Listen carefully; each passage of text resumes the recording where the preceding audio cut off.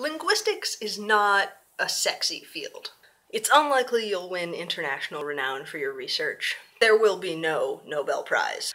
But discoveries made in this field can change the way we see the world. And so I'd like to take some time to highlight the men and women who have made lasting contributions to linguistics and thus to human knowledge. This week, I'd like to talk about Alice Kober, an assistant professor of classics at Brooklyn College during the 1930s and 40s, and a formidable intellect at a time when she would have been barred from employment at the major institutions in the nation because she was a woman.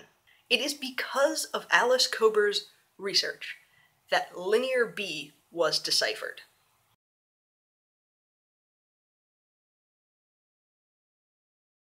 A quick introduction for those of you not familiar with linear B. Linear B is a writing system that was discovered at Knossos, Crete in 1900 by Arthur Evans and eluded decipherment for the next 50 years.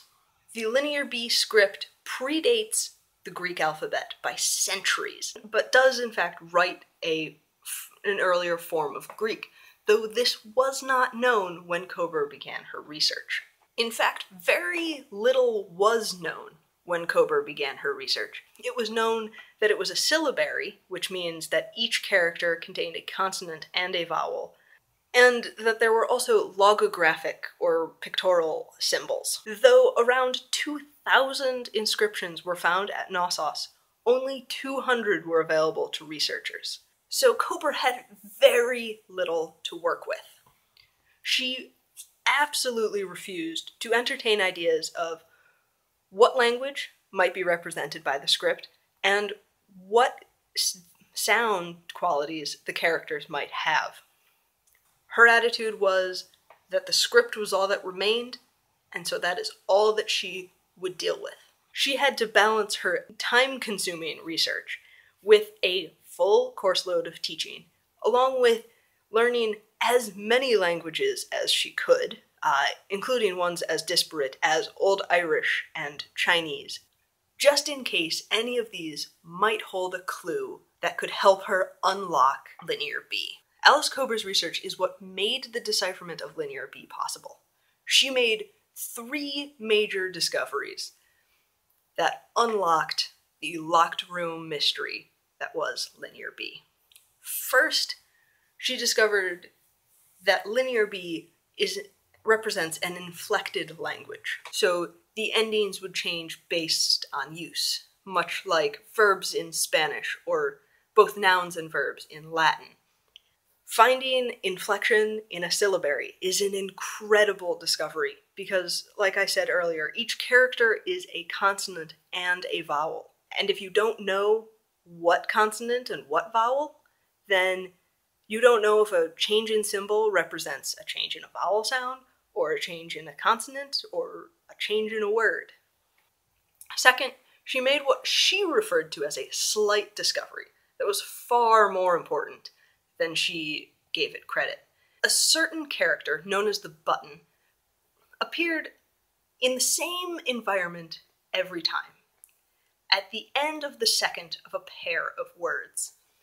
And she hypothesized correctly that this meant and, similar to the use of que in Latin in a phrase like senatus populisque Romanus, the Senate and the people of Rome.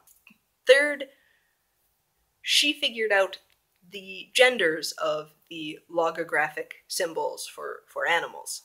It was widely hypothesized that similar symbols meant one meant male, one meant female of, say, sheep. But no one was able to figure out which was which, and Kober did.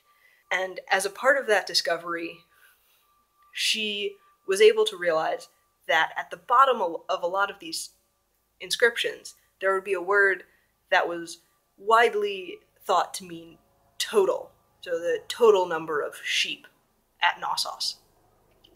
But it was in different forms based on which symbol was at the top. So if it was the total number of rams, she realized that that was the masculine form, and if it was the total number of ewes, then it was the feminine form. Sadly, Alice Cover passed away in 1950, before seeing her work to its conclusion. And in 1952, Michael Ventris was able to finally decipher the Linear B script. But he could not have done it without Alice Cover's contribution. Questions, comments, concerns, confusions? Leave them below. Thanks for letting me share a word with you.